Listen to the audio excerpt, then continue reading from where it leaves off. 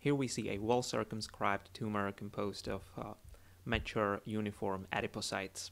The tumor has very thin, inconspicuous, fibrous capsule, and we can see small amount of blood vessels and capillaries. It has slightly lobular appearance, and on higher magnification we can see quite uniform fat cells or adipocytes. Only some of these adipocytes have visible nuclei, here, here, and here. Well, of course, all of these cells have nuclei, but we are looking at the cut section, so only the nuclei localized in the level of the cut are visible. The cells have clear voluminous cytoplasm.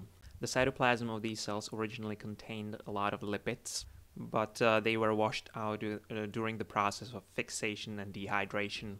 If we want to visualize the lipids inside of these cells, we need to do the frozen section, and we need to stain the slide with specific stain like oil red or Sudan black, which stains the lipids. The small capillaries are typically not associated with thrombosis, unlike in angiolipoma, where these capillaries are much more prominent. We always need to exclude atypical lipomatous tumor or well-differentiated liposarcoma. Some of these tumors can look very bland, and it is very easy to miss them. Atypical lipomatous tumors usually contain variably thickened fibrous septi with atypical stromal cells, but some of them can be quite inconspicuous, so we need to look for them. There are no fibrous septi with atypical cells in this tumor. The cells are quite uniform.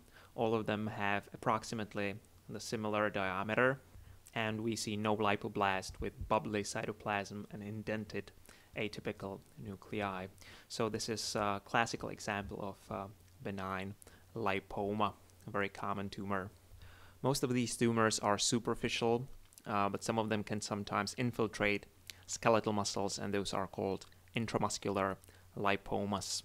The differential diagnosis includes atypical lipomatous tumor, as we already mentioned, but also spindle cell lipoma, myxoid liposarcoma, hibernoma, and also dysplastic lipoma, which is a recently described entity characterized by adipocytes which are not very uniform. Some of them are large, some of them are very small.